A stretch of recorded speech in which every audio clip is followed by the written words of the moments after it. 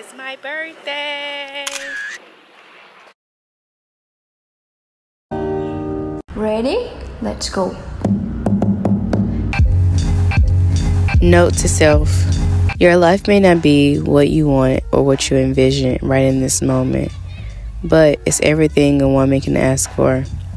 You're God-fearing, you're faithful, you have a slow life, and you're truly living at peace. Everything will work out in its proper timing because you are a child of the Most High God. I'm thankful for my support system, loving family, and all that God has in store for me in my future.